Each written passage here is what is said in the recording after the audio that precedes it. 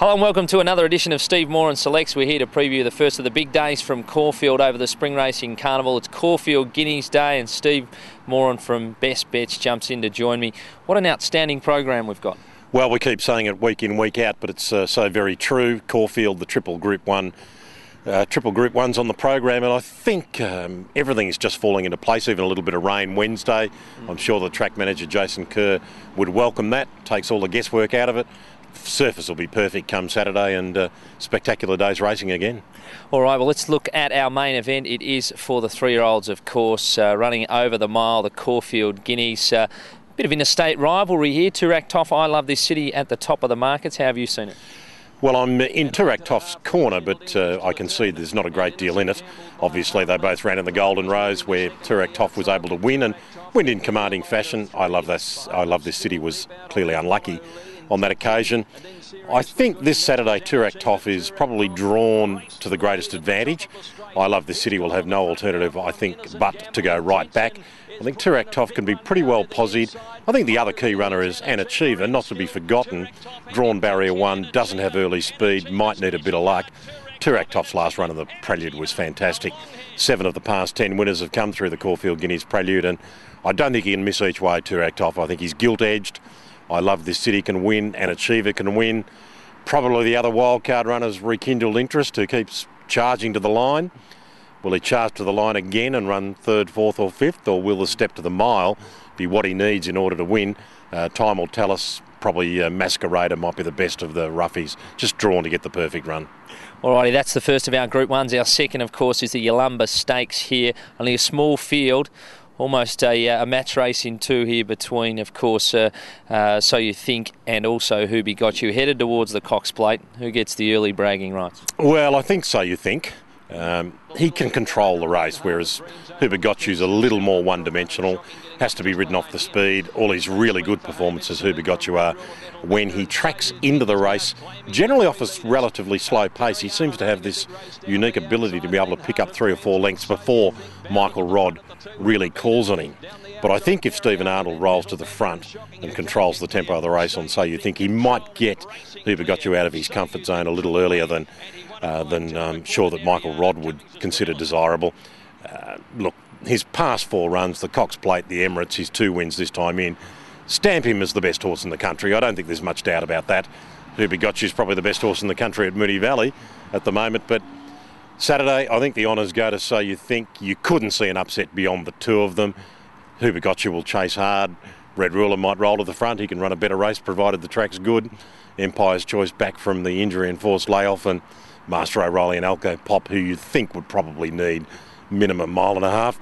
I think he'll win again, So You Think. I think he's the most extraordinary horse we've seen for quite some time. Yeah, it does look like an intriguing race despite the small field. Well, a third of our Group 1 features is, of course, the David Jones Turak Handicap. Can this Boom Sydney mare, Moy Joyous, carry the top weight to victory? I think she can.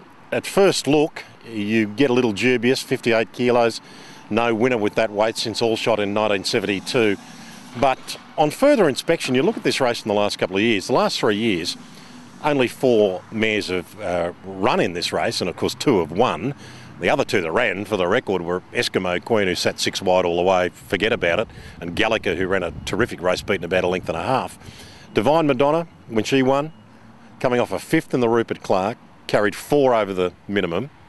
More Joyce has got 5 over the minimum. Let's not forget the minimum has been raised here in the last couple of years. She comes off 7 straight wins, including the Group 1 George Main. I don't think the weight will stop her. I think we've got 3 fabulously informed horses here. Response, of course, and Spacecraft are the other 2. It is a handicap race. Often something down the bottom will bob up. I think the one there might be No Jurisdiction. But look, I'm staying with More Joyce. I think you've got to believe what you see sometimes, and I think she'll get out to quite generous odds, sort of easing to the 230, 240 mark as we speak. And I wouldn't be surprised if bookies take her on a little further, but I don't think the weight will stop her. Well, the program's much deeper than those Group 1 races. We get to see, of course, Black Caviar and Star Witness in the Scalacci Stakes. And the Herbert Power's going to be an intriguing race as horses vie for a last-minute ticket into the Caulfield Cup. You're a precedence man. You're all over him in the JRA Cup. You with him this week? Staying with him, 3rd up last time in. Of course, he won at 2000, did that this time around in the JRA. went to 2400 fourth run back last time in, was commanding again. I think he's become a bit of a machine, this preparation Precedence. He's just, willing himself to victory and grinding the opposition into the ground. I think he'll do the same.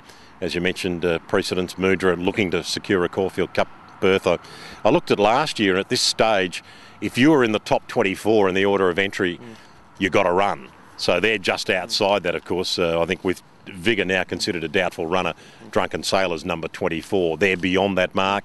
They need to win here to be guaranteed a run, and it's going to be a cracking Caulfield Cup in 9 days' time. Yeah, exactly right. So there's your best bet. Your best each way you mentioned was Toorak Toff earlier on. What about a roughie?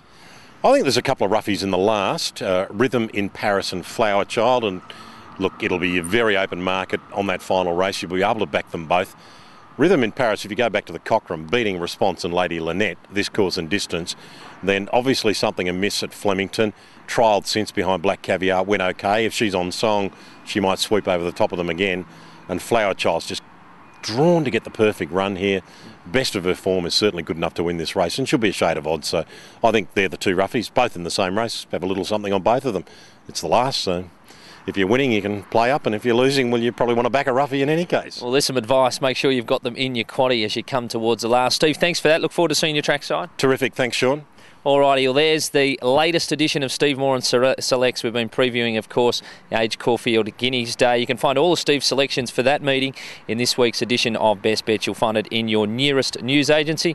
Look forward to seeing you trackside too. Cheers.